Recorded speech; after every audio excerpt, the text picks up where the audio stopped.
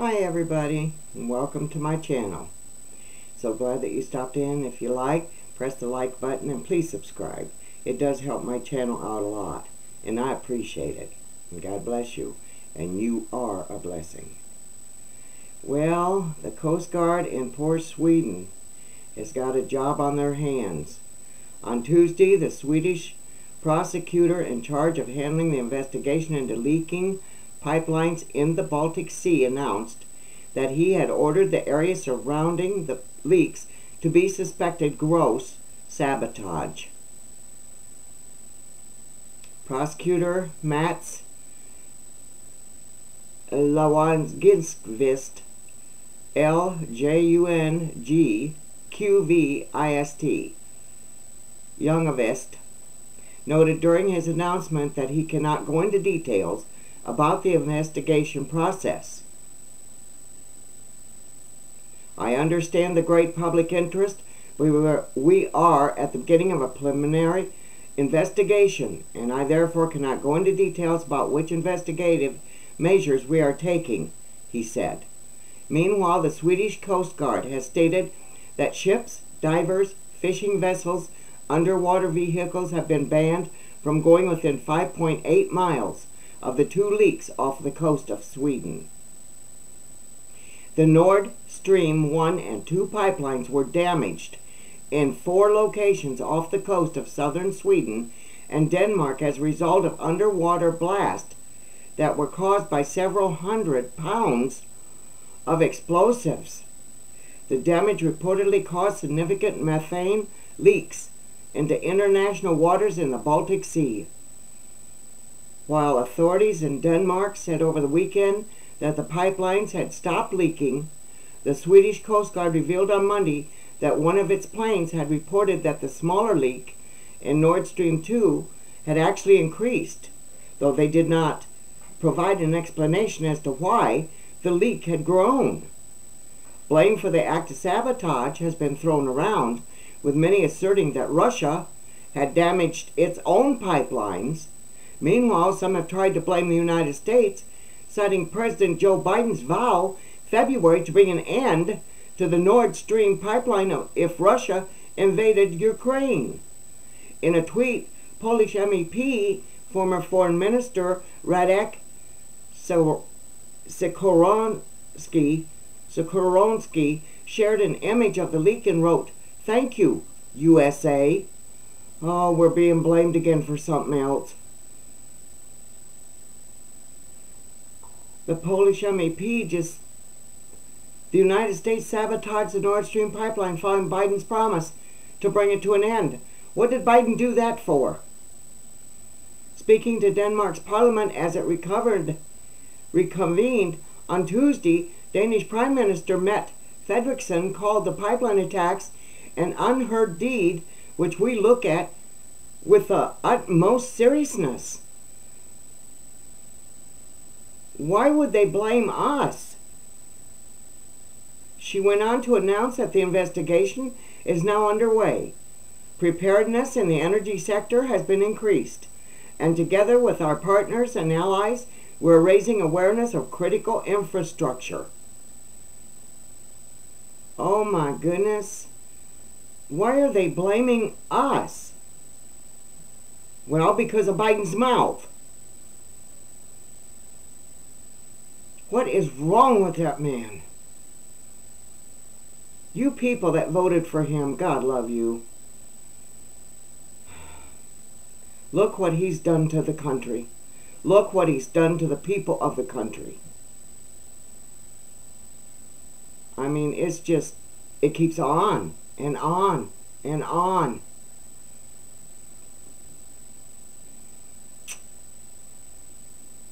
Well, let's go to the next one here. That just breaks your heart, don't it?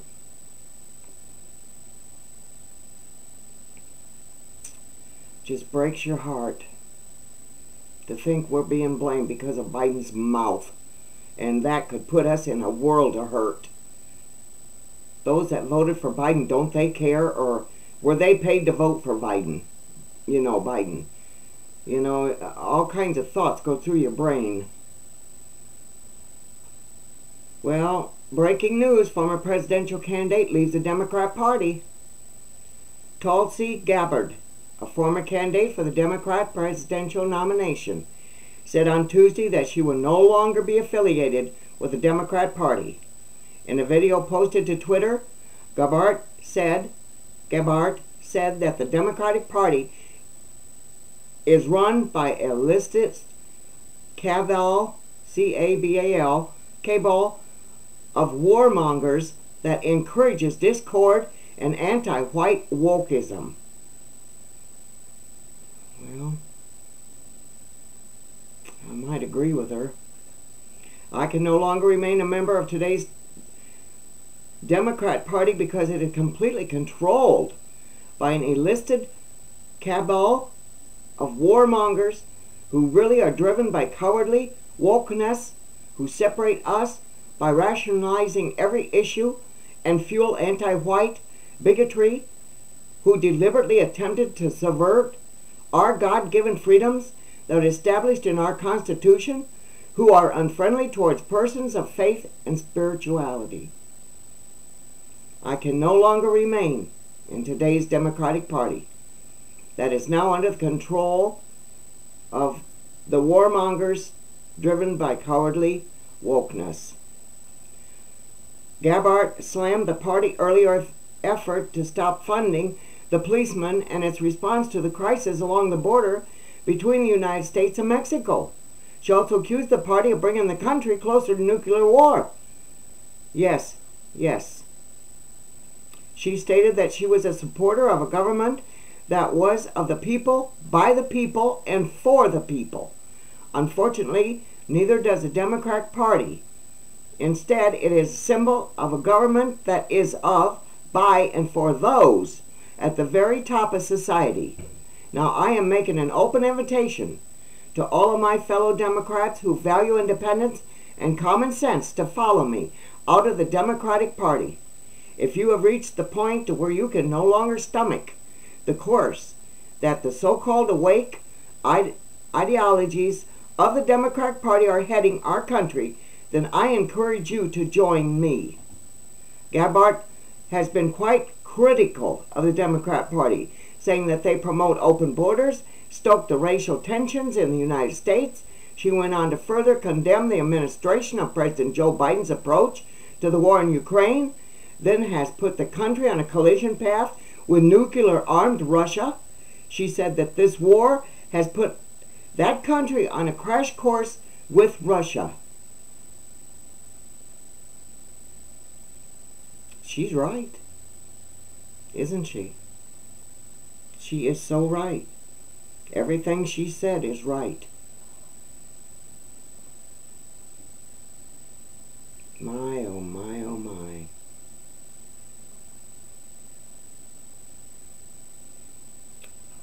Has China infiltrated the U.S. real estate industry to conduct espionage?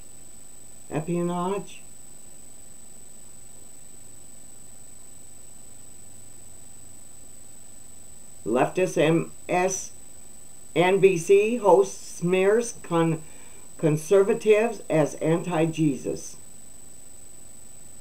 Biden says America may be nearing a very slight recession.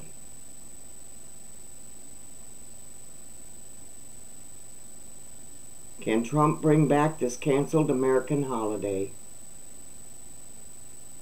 China reaction to new export restrictions from the U.S. Leaked, Biden makes secret pledge. And I had a video on this on Al Sharpton regarding to 2024. I tell you people, I just don't know. I really can't tell you. Well, that was a short video also. Let's see what else I can bring up here.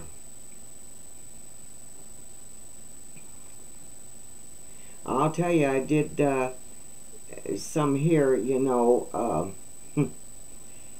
Biden's official highlights dark side of electric vehicle manufacturing process.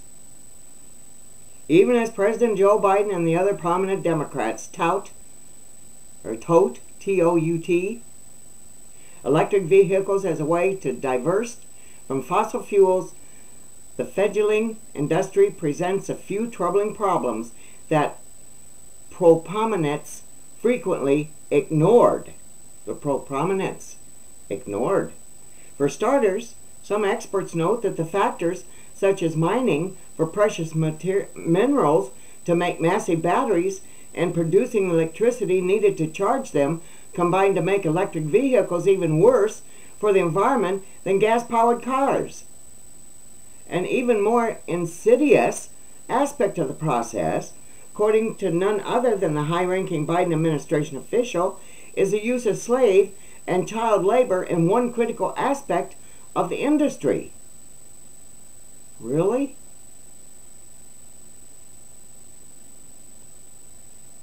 Oh my, high-ranking Biden administration official is the use of slave and child labor in one critical aspect of the industry. Oh my. A Bureau of Internal Labor Affairs Undersecretary for Foreign Affairs, Thea Maya Lee, wrote in a recent report, China's use of forced labor in polysilicon production, a key put in solar panels, and the use of child labor in the Democratic Republic of the Congo for the mining of the cobalt as an input in lithium-ion batteries are two of the issues her agency is committed to addressing. Furthermore, the Department of Labor released estimates that roughly 40,000 miners as young as 6 years old are being forced to mine for cobalt. Oh my God. Often working in tight spaces underground without proper safety equipment or procedures. Child laborers face serious risk of injury or death, the agency reported. Although Congolese laws prohibit miners from working in mines, the Labor Department determined that due to lack of enforcement of labor laws, widespread poverty, and a growing global demand for cobalt, children continue to work in the dangerous conditions mining this critical mineral. 6 years old. A 6-year-old child. Oh, Jesus God. The nation is currently the source of roughly 70% of the entire world's cobalt supply. According to the Labor Department's data, Chinese firms own, operate, or finance most of the DRC's cobalt mines. Despite concerns about human rights abuses and carbon emissions related to the production of electric vehicles, Biden continues to push the technology. Democrat governors back plans to prohibit the sale of gas-powered vehicles in the coming years.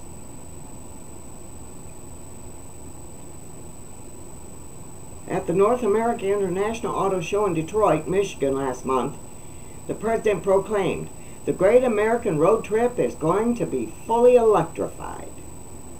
And it shows him in an electric fancy car. Well, in so many words, you know where he can take that electric car and shove it. I'll be back. God bless you. I found my button. My cam button. God bless you, and you are a blessing. I'll be back.